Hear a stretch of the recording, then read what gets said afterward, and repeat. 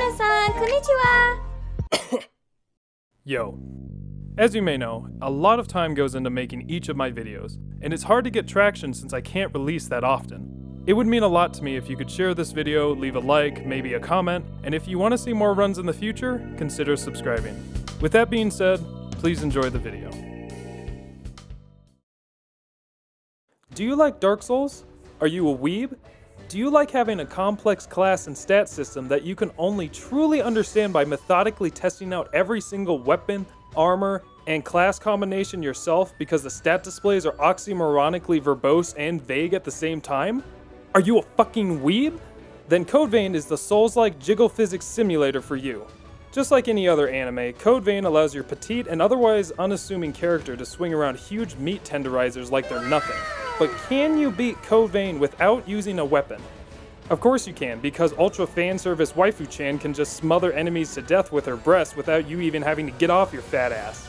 But what if I got rid of all that degenerate shit? Can you beat Code Vein without using a weapon or a partner?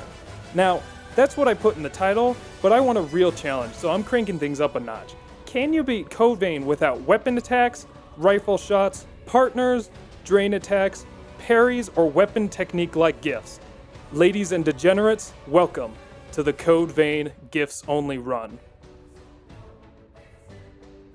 So, for those of you who haven't played Code Vein, you're probably wondering what gifts are. Gifts are basically the spells of this game, which are tied to different classes called blood codes. As your typical amnesia-stricken anime protagonist, you have the special ability to utilize a multitude of blood codes and thus a variety of gifts. Gifts can range from blasts of magic, to passive buffs, to weapon techniques, which, because they use a weapon, aren't allowed in this run. Gifts are the only way I can inflict damage, and trust me, it's not as simple as a mage class run. Without overloading you with too much information right now, let's get into the run. Along with the competent, friendly AI, one of the best features of Code Vein is the character creation system. Gone are the days of looking like a horrendous fiend that was dragged across the asphalt, and welcome to the future of dunking on your enemies as a cute anime girl. Or, in my case, a sentient gift box whose only vocalizations are the cringe tsundere screams that I chose specifically to make this run just that much more difficult to complete. Man, these cutscenes are fucking hilarious. Instead of displaying the crazed, bloodlust-induced facial expressions while literally shedding blood to protect the trees, my character has the constant appearance of absolute, unfeeling stoicism. Anyway, Fanservice-chan and I were captured and brought to the first area of the game, the ruined city underground. Upon gaining control of my character, I immediately dismissed my partner Oliver before he could have any impact on the run. Next, I flung myself through the level and talked to Louis, another partner that I also quickly dismissed because if he is not dismissed here, he will appear during the first boss fight. Now that I had rid myself of any potential friendship, it was time to start training. You start the game with 3 different blood codes that are pretty self-explanatory: Fighter, Ranger, and Caster. Blood codes govern most of your stats as well as what gifts you can use, but you can transfer most of the gifts to other blood codes after you have mastered them. Mastering a gift is done simply by equipping it and killing enemies in any way you want. You don't actually have to use the gift that you're training. Here's the catch though. Some gifts are incompatible with certain blood codes due to the stat requirements not being met. What that meant for me was that, in order to master the health boost gift in the fighter blood code, which did not have any projectile gifts and thus no way for me to attack, I had to master another blood code's projectile gift. However, I can't use the caster's strong projectiles in the fighter blood code because the fighter blood code doesn't have the required stats to use them. So what I had to do was master the caster blood code, transfer those gifts over to the ranger blood code, master the ranger blood code, and then move the ranger's very weak sonic arrow gift over to the fighter blood code in order to finally master the health boost gift. Trust me, we are only getting started with the mountain of bullshit I had to deal with. You might be thinking, why don't you just overlevel and crush everything with the highest stats? Well, Code Vein doesn't make things so simple. When you level up in Code Vein, you don't get to pick which stats are raised. Instead, you just get a very small increase to your baseline stats. Which, okay, fine, but there's a bigger problem. The main reason I tried to keep my level as low as possible was due to a hidden game mechanic called field mechanics. You see, if you surpass the hidden level cap for an area, you can no longer master gifts in that location. And mastering gifts was extremely important because I didn't know when I might get cucked by a boss's bullshit. So I wanted to have all possible gifts at my disposal in any blood code I may use. Because of this logic, I never leveled above the field cap for any area in the game out of sheer paranoia. After mastering all the gifts I had, it was time to fight the first boss, Oliver Collins, whose incel energy was finally unleashed after I rejected him in the beginning of the game. This was where it became obvious that players were never meant to attempt a run like this. Gifts consume Ichor, which is basically the stand-in for mana in this game.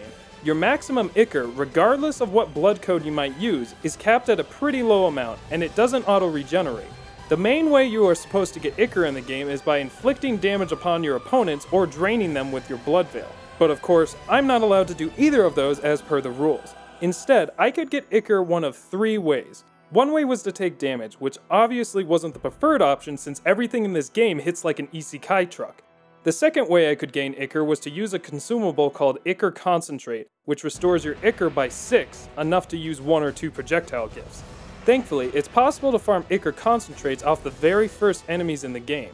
Unthankfully, you can only carry 5 Ichor Concentrates at a time, and sadly, even if you begin the fight with a full Ichor bar, it's not even close to enough to bring Oliver down. So I had to resort to a third method of gaining Ichor, a technique I called guard draining, which is simply blocking enemy attacks and gaining Ichor from each successful block. This was easy enough, as most attacks could be blocked and the attacks that couldn't were pretty well telegraphed. But even this was not enough, because despite using a massive cinder block, I still took chip damage and would eventually die before having enough Ichor to take him down. I alleviated this issue with 2 further strategies. The first was utilizing a game mechanic called Focus, which is a meter that fills up whenever I took damage or narrowly dodged an attack, the latter obviously being preferred. After enough attacks are dodged, my character enters a focused state. This state gives a lot of honestly negligible buffs, but I was able to equip a passive gift called Dark Impulse, which raised the attack power of dark gifts whenever I was focused.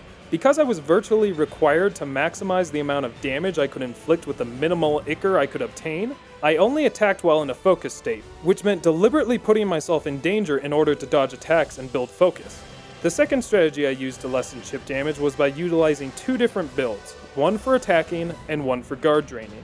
The attack build used the Queenslayer Blood Veil and the Caster Blood Code to boost gift damage, along with the Pipe of Thraldom to increase mobility and iframes while dodging, while the Ichor draining defense build used the Blue Hound's Blood Veil, the Fighter Blood Code, and the Hammer of Thraldom to maximize my defense. Even with this high defense, however, not all of the attacks were blockable, and I still took chip damage while barely gaining any Ichor. Combined with the clumsiness of menuing to switch out gear and blood codes, it was a rough start to the run. Here's what the fight looked like. First, I entered attack mode, dodging all attacks until I reached a focus state, at which point I would fire as many blood shots as I could before my focus state ran out. I would repeat this until I had hit 11 blood shots, which brought the boss just above 60 HP. Past that point, Oliver transforms into his second phase, gaining higher attack and defense stats. Before that could happen, I guard drained as much Ichor as I could in my defensive setup, watching my stamina gauge and regenerating my health from the chip damage that was inflicted. Because the Fighter Blood Code had a lower Ichor cap than the Caster Blood Code, I used 2 Ichor Concentrate after switching to my attack setup in order to have the maximum amount of Ichor going into Phase 2. To initiate Phase 2, I used Blazing Roar, a gift that has a lower damage per Ichor rate, but a higher damage output from a single use, allowing me to get the most out of my final attack on the weaker Phase 1 defense stats. I then continued the cycle of building up focus and shooting focused bloodshots during the boss's second phase. Once I ran out of Ichor, I used the rest of my Ichor Concentrate and had just enough Ichor to bring Oliver Collins down. And with that, I had defeated the first boss. Yeah, that's right, all of that just for the first boss, and things are only going to get more difficult from here on out. This run was so complicated that I literally kept a notebook with damage calculations in different builds. Thankfully, the rest of the fights don't have that much more complexity to them, so if you're feeling lost, don't worry. Also, for the sake of simplicity, I'm not going to mention all of the different attack gifts I use, since most of them are just variations of a projectile and I just use whichever element the boss was weak to at the time. After killing Oliver Collins, I comforted Fanservice Chan and felt something throb in my body. Realizing that I would spiral down into becoming a VTuber watching incel if I allowed this degenerate desire to run its course, I attempted to free myself of temptation by piercing my hand with this crystal sea urchin, but it was already too late. Upon seeing the powers of anime reject the crystal's dangerous memory power, Louis invited me to his crib, where several other edgy and questionably legal characters live. I told him that I'm not interested in prison sentence Chan and promptly returned to the ruined city. Due to my inability to acquire Ichor in any timely sense, leveling up and mastering gifts in this run was a massive chore since I could only take down 2 or 3 enemies before I had to go back and rest at the missile. However, I couldn't complain too much since I rarely had to fight any enemies at all if I didn't want to. Just like in Dark Souls, it's possible to just sprint past all of the enemies in almost every area of the game. And that's exactly what I did, picking up every blood veil and vestige along the way just in case I needed them. To save time, I'm mostly just going to talk about the boss fights since nothing really interesting happened in most areas, and most of the items aren't that exciting, except for one, the Zweihände. The Zweihände is the epitome of oversized Animus swords, and it has the highest weapon defense in the entire game, despite being found near the beginning. This high weapon defense meant that it can block nearly all chip damage, and when I fortify it at home base, it actually blocks all chip damage, making me an invincible wall of Ichor drainage.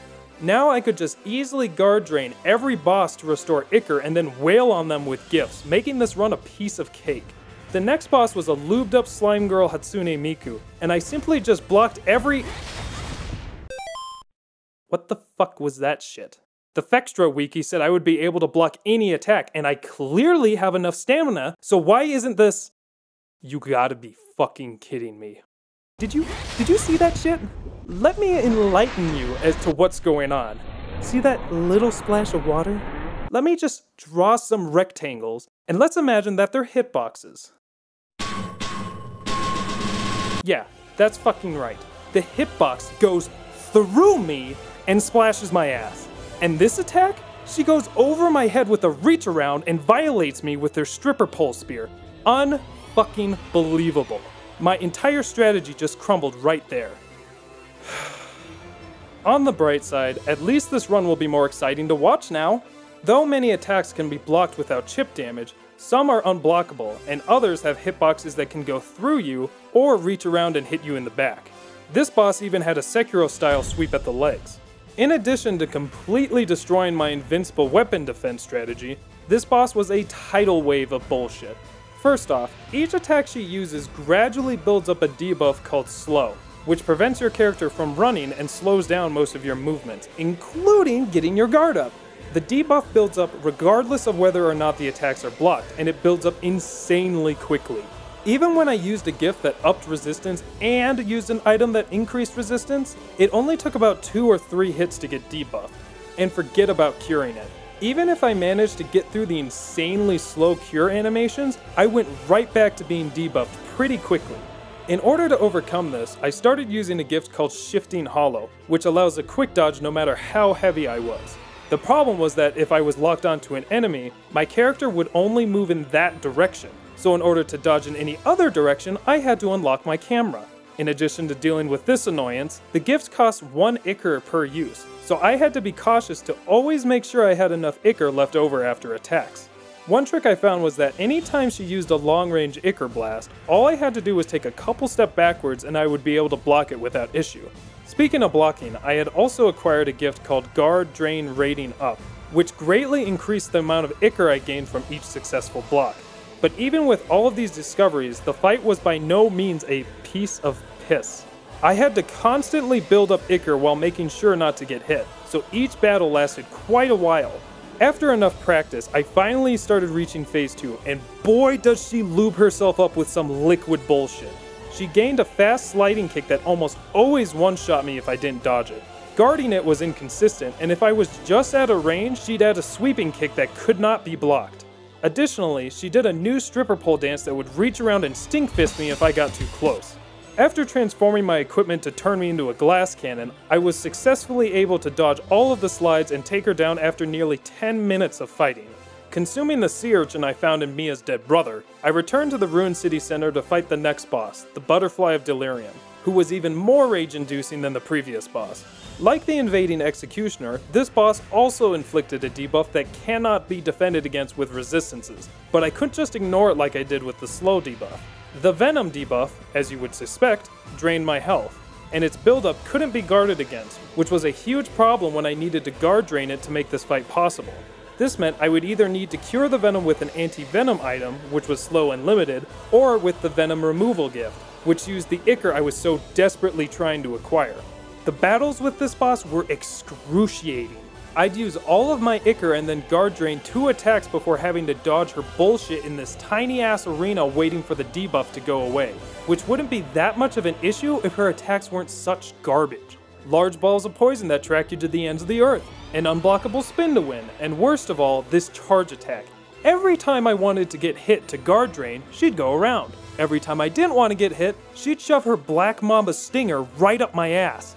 In addition to her terrible targeting, she'd shit out these poison gas clouds that I could not predict for the life of me. I felt personally attacked by this move, because I'd feel like I dodged it in the way the game expected me to, only to get punished by a poison cloud because fuck me, right?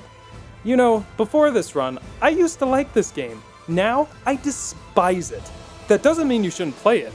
Pre-Traumatized Me still recommends it and is hoping for a sequel. It's just that when I actually had to get good at this game during this run, I encountered so many design flaws and missteps. But truly, it's a pretty good game, so don't take my comments too seriously. Anyway, back to this vomit-inducing pile of putrid bullshit. After over 4 hours of attempts, with each battle lasting over 5 minutes, I started to lose hope when I remembered that I had a gift that would make this fight trivial. Blood Sacrifice was the single greatest gift in the entire run, as it allowed me to sacrifice 20% of my health in exchange for 6 Ichor. It's a brutal exchange rate, but it allowed me to gain Ichor very quickly without having to guard drain. Using it in conjunction with the 5 Ichor concentrate, I simply went fully offensive and was able to generate enough Ichor to take her down without much effort. From here on out, the Blood Sacrifice gift was my primary method of gaining Ichor throughout the run, but I still tried to use guard draining whenever I could since I had a limited amount of health that I could sacrifice. After defeating the boss, I saved a fellow challenge runner who was losing her mind doing a dagger-only run, and sprinted to the subsequent area to the next boss, the Insatiable Despot. More like insatiable dick in my ass because he fucking railed me with endless bullshit. When he's alone, this boss is ridiculously easy. His first phase is slow and his attacks are clearly telegraphed, but of course, he's not alone. Whenever he gets the chance, he'll summon 2 crystals that each birth a minion which were honestly more threatening than the boss itself due to their ungodly speed. I could of course blow up the crystals before they fully spawned, but that would only waste Ichor since the boss would just spawn more. I decided once again to become a glass cannon and upped my speed and stamina as much as I could, running circuits around the boss and shooting it from afar. The thing is, these things were so fucking fast, and they'd get behind the boss and push him right into me, fucking up my rhythm and getting me killed. There were also invisible walls near the edges of the arena that I'd run into, and worst of all, the camera. This camera never ceases to infuriate me. Similar to how Shifting Hollow required me to unlock the camera to allow unrestricted movement, I had to unlock my camera from the boss if I ever wanted to have a chance at running away from his minions. And locking on? Whoo boy, locking on. I always felt like I was perfectly aligned with the boss, but the game really wanted me to lock on to everything but him. Even if the camera did lock on to him, it would switch to his minion without any input from me. After running around in circles numerous times and realizing that the camera was the true boss of this fight, I found that I actually did have enough health to blood sacrifice my way to Phase 2, even while destroying the crystals he spawned in. Phase 2 was significantly easier due to the boss losing his summoning ability, and I was able to exploit his huge stature by continually running under him and nailing him with offensive gifts. With the Insatiable Despot defeated, Mia finally came out of her coma and gave me an unceasing aneurysm with her perpetually loose strap. Taking advantage of her grief-stricken state, I obtained one of the best blood codes in this run, Artemis, and entered the Cathedral of the Sacred Blood. Dude, fuck this area. Even on my vanilla run, this place was insanely confusing, and in this run, holy shit was it bad. This was one of the only areas in the game in which the average enemies actually gave me trouble. Remember how I said that most enemies can simply be sprinted past? Yeah, not these ones. I'd be strolling along and all of a sudden a fucking guillotine would teleport above me. To get through this area, I'd kill as many as I could until I ran out of blood sacrifice and then would just book it and pray I made it to my next goal before I got killed. The boss of this area was the Argent Wolf Berserker, who would have been easy if it weren't for the teleporting dickbags deli slicing my ass on the way there. This boss was the perfect example of what I thought this run was going to be if I was able to block every single attack with the Zweihänder. All I had to do was just guard the entire time and cast blood shots whenever there was an opening. It was a piece of cake, but it was a long piece of cake, taking about 10 minutes to complete. Upon entering my protagonist flashback explaining why I am special and therefore the protagonist, Jack just didn't show up as an ally, so I didn't have to dismiss him, probably due to me not having a partner selected in the first place. I got through the memory without much trouble and met the Queen's Knight. This was one of my favorite bosses to fight because it played like a classic Dark Souls boss. I just had to learn the telegraphed moves and dodge the ones that couldn't be blocked. The only thing was this fucking shield blast. I cannot tell you how much I hated this attack. It cannot be blocked, and half the time, it's not telegraphed at all. He does use it at the end of this combo, which was no problem, but he can also just use it whenever the fuck he wants. I was shit-talking it on stream, and of course the sentient son of a bitch heard me and just spammed it 3 times in a row. I never figured out how to predict or avoid it when it wasn't in the combo. There's also this thrust attack, which can be blocked some of the time, but not all of the time, depending on how much the game hated me at that moment. In Phase 2, he gains new attacks, the most notable being these 2 sky attacks followed by an explosion. But because the camera continues to lock on, I literally just held L1 and sidestepped the blast. This boss was pretty fast-paced and I was constantly guard draining to build Ichor, so I couldn't just constantly unleash shit. But after enough practice and luck with the shield bashes, I defeated the Queen's Knight without too much stress.